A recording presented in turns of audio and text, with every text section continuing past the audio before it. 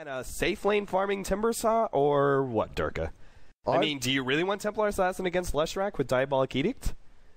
Templar. Yeah, Earthshaker's on the way with a Fisher. Oh, maybe. YapzOr, long-range Fisher, and a couple of hits. He does get the block off, and now Levi, one more hit, and he's got the first blood. Now Levi's going to try and get out of here. He does at least buy boots, so even if Loda does get the return kill here, which he probably will. Wasting so much time. He's going to miss this full, like, wave and a half of creeps. He actually may not give it. He may run out of mana here. This last Quill Spray isn't going to be enough, and now he's out of mana. No! He can't even do that. On you as the support to set up these kills. We do have an attempted gank on the Broodmother. It is spotted out by these Broodlings. And we can see Loda is going to be trying to go for the kill here. Padrino is low, and if he gets hit by too many of these quills, he will end up falling, but he can't seem to get over the trees. Juan does help him out, but he keeps on running back into him. Throws out spawn Spiderlings onto Akke. The Centaur micro. Oh, good God.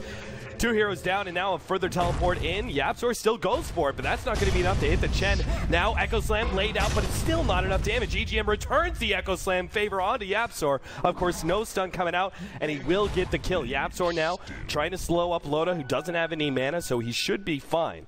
Turns out that TP was perfectly low here, and the Timbersaw is not actually going to be going for him. Instead, tries to bounce over to Akke. He's got plenty of health, but running low on mana. And Pajkatt actually surviving there. The mech goes off from Loda. Oh, big Echo Slam! Akke goes down. EGM almost taken out by the duel. Will save him. They'll turn it around, get that Earthshaker kill, but now we have the Templar Assassin, who hits really, really hard, but she's facing him up. Oh no, EGM in the back! He almost died to that one shot, but Jesus. The Templar Assassin, I expected BKB out of that Mithril Hammer, solely because the Leshrac takes a dump on you. And doing awfully. And now, talking to them, they've like grown up and got jobs and don't play anymore. They come back and play. And I'm like 2,000 and more above them. It feels good. Yeah. Yeah? Sure, they may have the wife and the kids and the job, but look at YapzOr jumping in! Echo Slam on 3! He tries to get off more, but EGM stops it, still gets off the Fisher, does die. Nikwa surrounded by all these heroes is going to be going down. Matsakari gets swapped as jumps over to the trees. Here comes Pajkatt, though. Loda is getting off a lot of damage, and as you said, Pajkatt had surrounded them. They're trapped inside the pit. Padrino's BKB runs out, gets the stun, takes out the Broodmother. Now Pajkatt, 1 versus 2, as he tries to chase. Oh no, Timbersaw! He missed the chain. Critical mistake there. Turns around, tries to do what damage he can to Pajkatt. He's low on mana, but he does have that Bloodstone. Loda with the buyback is going to come back and finish off Roshan here. A cast that is entirely filled of just like the biggest memes of casting. You know how we have a Templar Assassin. The refraction. Wow. Wow.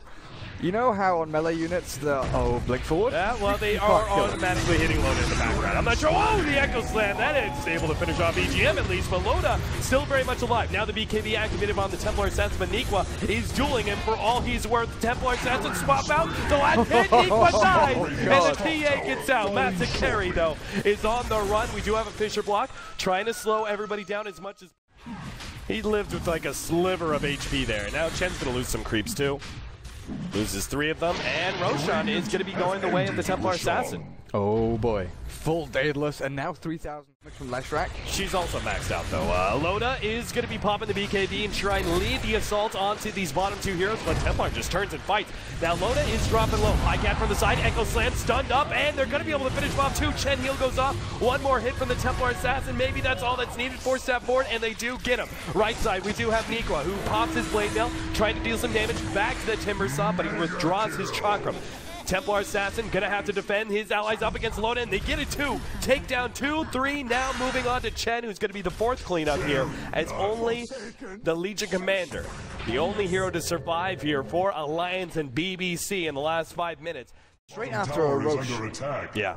And it gets worse once towers start falling too, right? It's not just the goal from the team. And then when Nikwa dies... Oh no, he duels, and that's actually going to give damage to the Broodmother. Now they're going to be able to finish off both. Pajkatt just wipes both those heroes out. Levi is trying to get close here. I mentioned Butterfly like 20 minutes ago, or 15 minutes ago, thinking, well, who is she going to block? Like, what is that evasion for? The Bristleback? Not really worth it too much, though. I think if you just go raw damage here, you could maybe even look at selling Desolator and going into lifesteal. Loda. He doesn't realize this, but his like small little attempt to contest the Templar Assassin was a big old trap.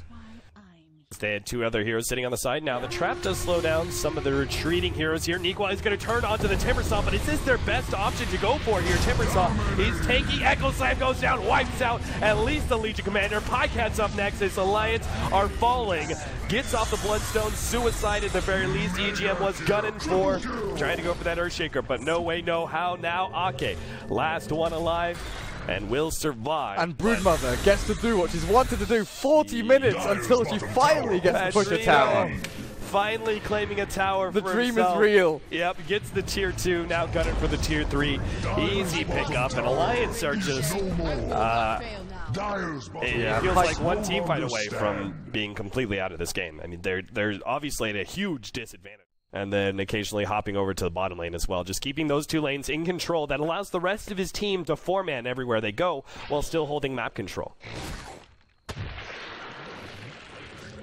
Now Loda is going to be targeted here. If they get the Fisher and they can kind of surround him, sure enough. No buyback. Oh, Loda down for 90 seconds, and now they're going to lose even more here. Akke kind of caught out, is going to be going down as well. Pajkatt tries to stop him, but the BKB from the Broodmother is enough. Swap onto Pajkatt. They lose Pajkatt too. This game is pretty much over. We have the duel farther down. Templar Assassin does fall at the very least. The Blade Mail doing some good work there as the BKB runs out, but we still have Nikwa, who is eliminated by the double chakram of the Timbersaw. Way too much damage, and sure enough, Alliance will call GG. 46 minutes in, 35-26, and Balkan Bears walking away with a very much unexpected win in game number 1. It's pretty crazy. Pretty crazy, Durka. Especially when 25-30 minutes in, you know, Alliance were looking to just walk high ground and end the game. Yeah, I mean, they were so close to being able to just... It makes me think back to, like, after one of those...